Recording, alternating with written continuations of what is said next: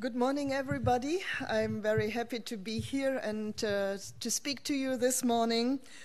I've been spending already a splendid and stunning week in New York, attending the U Summit, starting with the U Summit, then the NBS track last Sunday, the Climate Summit, and finally the SDG Summit, including various side events.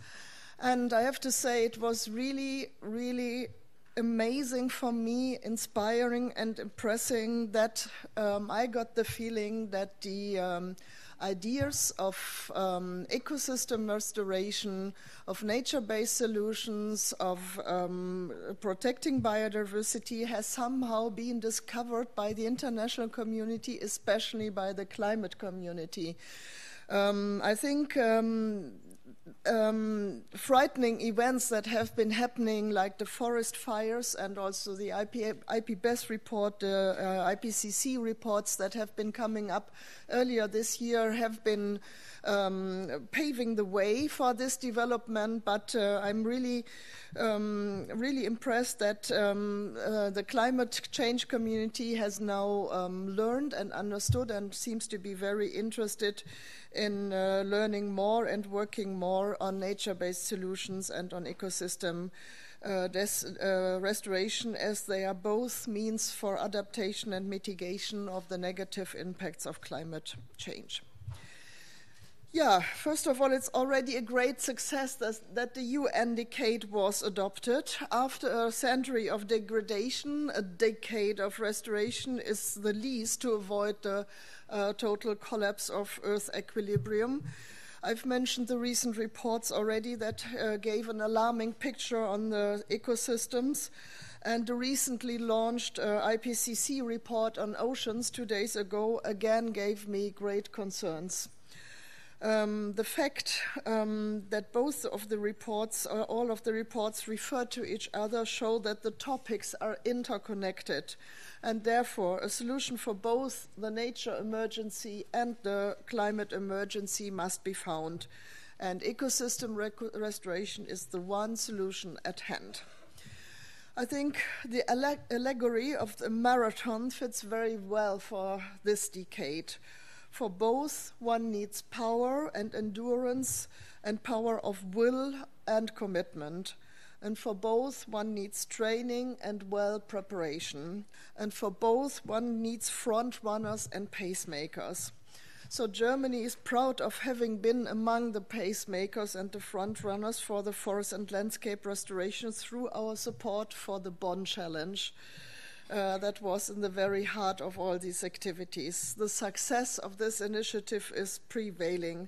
Just a week ago, our State Secretary launched the ECHA 30 in one of the side events, which is a joint effort by Europe, the Caucasus, and Central Asia to contribute commonly to the Bonn Challenge with 30 million hectares by 2030. And I find it very encouraging that more and more regions after Middle and Southern America and Africa are now obviously seeing a merit in jointly striving for a target. The UN Decade on Restoration addresses all ecosystems, and this is a good starting point for communication and awareness raising, as the main message can be understood easily by everyone, and was mentioned also from our young leader here. Natures and habitats have to return healthy again.